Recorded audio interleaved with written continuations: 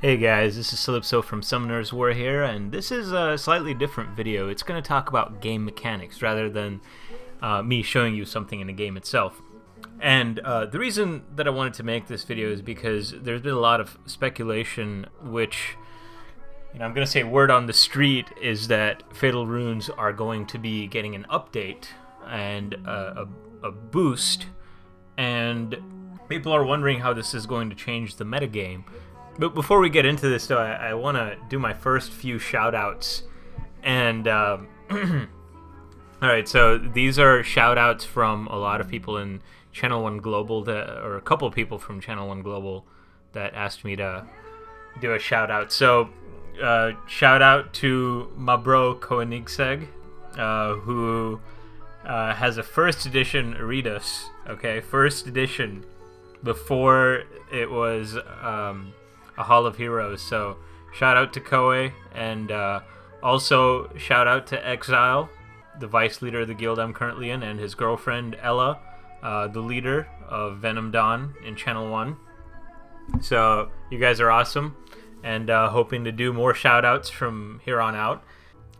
Let's get right into the meat of this. So I am not an Excel wizard, but this isn't exactly complicated math, so I just created a little bit of a formula that shows where the break-even point is for crit rate and how attack percent and crit damage percent affect your damage output. So there are a lot of damage. Well, there's one really famous DPS calculator out there, but I'm not really a fan of how it's organized. Mine has like graphs and charts that are nice. So pretty much here's the calculation of what happens when you have Fatal Runes with a slot 4 attack percent rune. And here I'm assuming that it's a 6-star slot 4 rune, because that's 63%, and the Fatal Rune gives a 40% attack percent boost. So essentially what this formula is it's actually pretty simple. It's not that complicated. Here is the damage if you crit, and here is the damage if you don't crit. You can see 1 minus E2 right here, so that's damage if you don't crit and damage if you crit. And if you crit, there's a modifier for crit damage. I didn't include any skill multipliers or anything like that. That's not necessary, and they kind of all cancel out anyways, since they're all multipliers. And I didn't factor defense into account because Com2Us doesn't really release their damage formulas, and so we don't really know the role of defense in all this. So this is just for ignore defense attacks. So pretty simple. Damage with crit rate, or if you crit, and damage if you don't crit. So this is a weighted average of the damage that you do. And this unit right here, I'm just going to call it equivalent attack, because it's not really attack, but it's, if you were to take into account crit rate and all that, it would be the equivalent attack that your monster would have. With crit damage rune percent, you can see that I have 40% for the Fatal Rune, and then here I have added an 80% crit damage bonus. Again, I'm assuming a 6-star rune on slot 4. And here are the other percent modifiers. Now we move on to Rage with an attack percent 4-slot rune.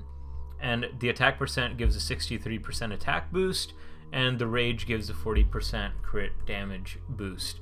And now finally it's Rage with a crit damage percent rune on slot 4. So 40% from the Rage critical damage, and 80% from the slot 4 rune. So we can see that things have changed a little bit. First of all, I want to show you how it was before. Before, there was a break-even point between Fatal and Rage, where right about at 60%, Fatal with crit damage percent started being slightly worse than Rage with crit damage percent. Just to be safe, I would say closer to 70%, because this is more reliable damage. Fatal damage is more reliable than Rage damage. So let's see what this looks like as a chart. So down here we have crit rate, and here we have the equivalent damage.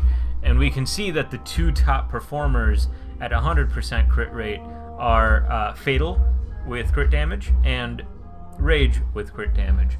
And the point at which they, it gets pretty muddled here, but right about here we can see that Rage starts to take over Fatal.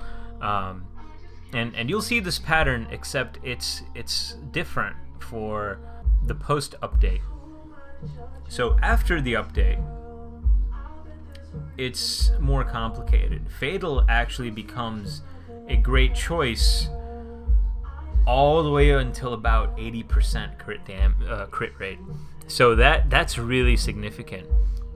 That pretty much says that if your subs suck, then you're going to want to go with Fatal and add a slot 4 crit damage for good measure if you can get 60% crit rate.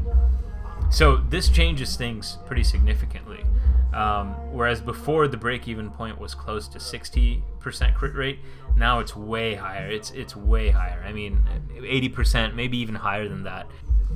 Granted, substats do matter.